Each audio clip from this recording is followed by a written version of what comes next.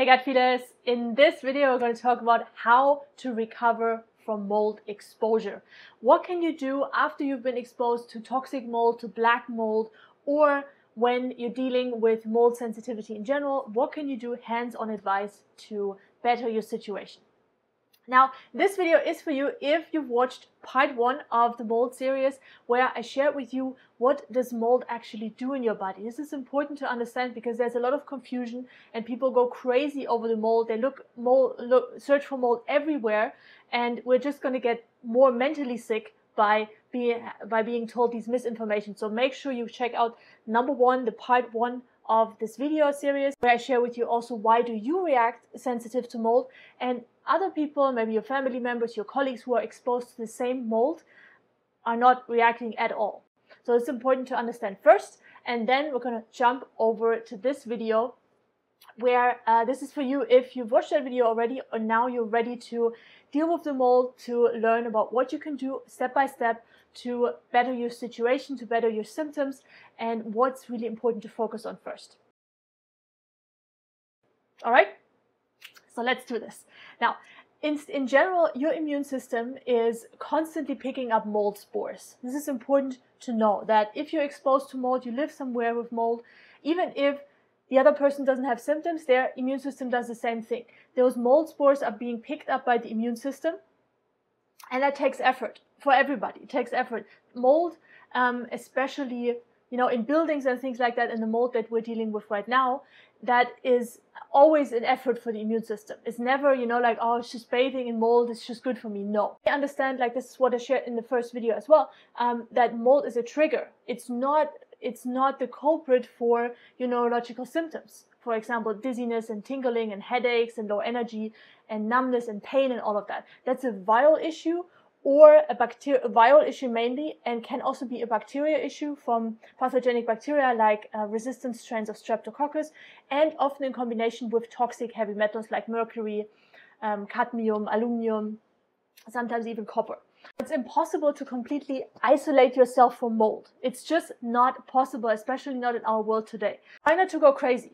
Try not to go crazy over that. I know that's easier said than done, especially if you're dealing with symptoms, if you're suffering a lot, but understand that mold is a trigger. It's not about, yes, removing yourself from mold exposure, especially if we're not talking about food mold. We're not talking about, like the mold on a pineapple, on an apple in the fridge, or on lettuce leaves, or even the mold in the rainforest. We're going to talk about this super mold that also Medical Medium especially points out, Anthony William, that he says that we basically created super molds, just like we created super pathogens and super bacteria like resistant strains of streptococcus, with the fungicides that we spray on everything day and night.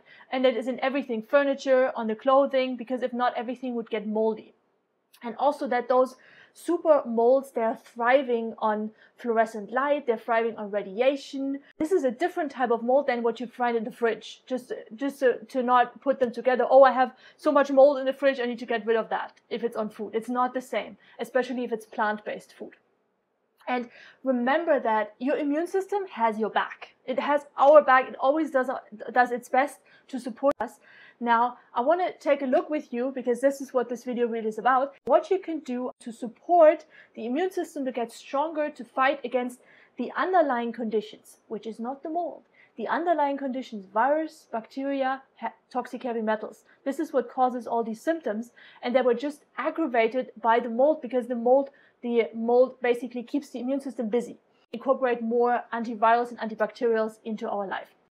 And just a shout out here to Anthony William and Medical Medium, who's the same person, about his information. If you want to check out more, I link a book down below that I love. That's one of his new books. Cleanse to Heal is the name, and you can also get a free audio version from it if you're not yet an Audible member. And I talk too much today. I link the links down below in the description. Okay, let's get started with food.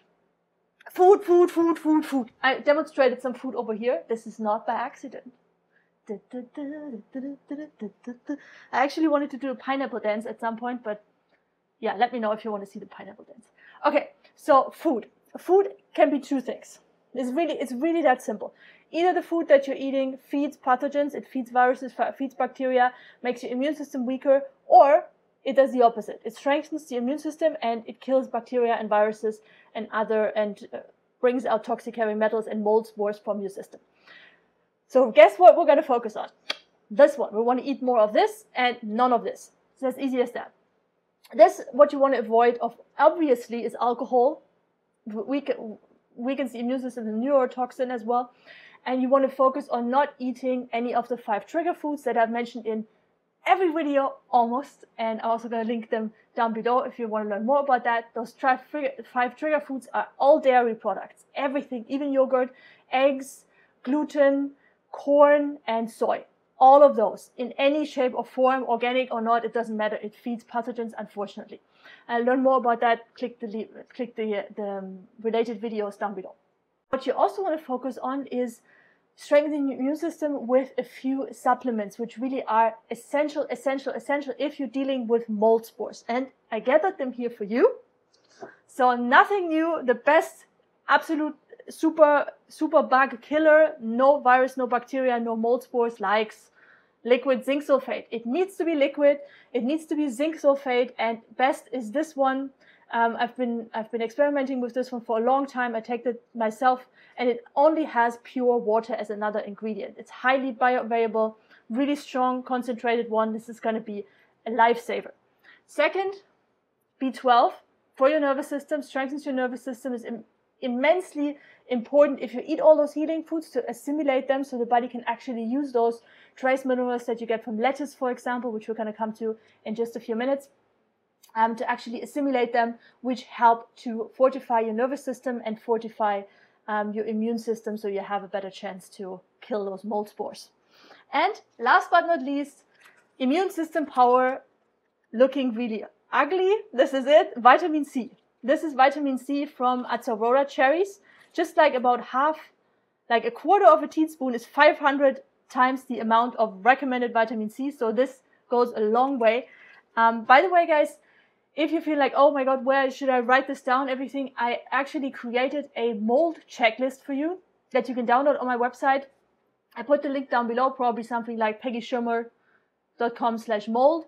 And then you can download that sheet, and everything that I'm sharing with you right now will be on there, will be all the links, background information, and more. So you can just go through that. If you want to get that, you can just go to my website. It's for free, and I send it over to your email box. Inbox. Okay. So we don't want to drink alcohol, avoid the 5 trigger foods, get zinc, B12, and vitamin C. And you also want to avoid these things like the vegan stuff, you know, like the vegan thingy, like nutritional yeast. I did a video about nutritional yeast. It was very controversial. People were like attacking me, and I was like, oh my God, do I need to turn the comments off? Just because we're so attached. It tastes good, but it's not good for your nervous system. It's inflammatory. It's basically feeding mold spores as well. It makes it really hard for you to recover, get off this nutritional yeast. Just don't eat something else. So food-wise, what you can eat. So we had these two. We're talking about what not to eat, what to eat. Apart from the supplements, eat as raw and as juicy as possible, because that will help your body. The more nutrients the body has, the better it can protect itself from any invader. May it be a virus, may it be a mold spore, or a fungicide, or candida, or streptococcus, or whatever it is. So the better the raw and the more juicy and organic, the better. Especially vitamin C, anything that contains a lot of vitamin C and antioxidants is amazing. Leafy greens, guys. Leafy greens for the trace minerals. Trace minerals is super important for your nervous system. And this is why B12 is essential as well, because it helps to assimilate those trace minerals that you get from the salad. Herbs, any types of herbs, the more the organic, the best, and the more wild is good as well. So get those leafy greens in. Celery juice, second one. Medical medium is a big one who brought this into my life and hopefully into your life as well. Celery juice with these sodium cluster salts, which literally kill blood spores, mold spores in your bloodstream when they have contact with celery juice, also in your intestines. Dead. This is the best herbal medicine, and I have a lot of videos about this where I explain it. If you've got any detox reactions, how much, how to take it, don't mix it with apples, just on an empty stomach, as Anthony William describes, an empty stomach, 16 to 32 ounces in the morning of plain celery juice. Doesn't taste good, is the best remedy you can ever get. Second, third or fourth on this list, berries, any types of berries. Also, if you're thinking you might have toxic heavy metals in your body, which we all have, but some have more. I know I have a lot. Then also bringing in the heavy metal detox smoothie with wild blueberries, with doles, with what's in there, kelp. And I have a video on that one as well, which I link down below if you want to check that out. And it has a lot of berries as well. And then fruits, pears, apples, oranges. They all contain antivirals. They all are rich in vitamin C, rich in enzymes, which help to support your immune system and kill those viruses and bacteria in your body, and give you all the glucose that you need for your nervous system to function well. So you get less headaches, hopefully, and less anxiety and whatever other neurological symptoms you have. Okay, before we end this, got a few more things. Spirulina, got it in my fridge. I want to show you. Here's my fridge. Ta-da. It's in one of those bags. I'm traveling at the moment, so it's all in plastic bags, unfortunately.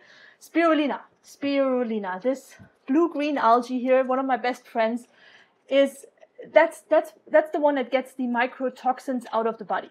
It binds to them on the bloodstream, just like with the toxic heavy metals. I talked about that in the other video about spirulina. And it's super gentle. Most people do not have any issues with spirulina, even if you have a lot of underlying health conditions and sensitivities. Spirulina is a superfood. Talk more about that in the spirulina video. Okay, 2 more herbs. Are you ready? Remember, I've got this checklist. If that feels too much, just download the checklist and then you can go through it one by one, especially if you're kind of already tired and can't concentrate and things like that. I so relate to this. I had this myself for over 15 years.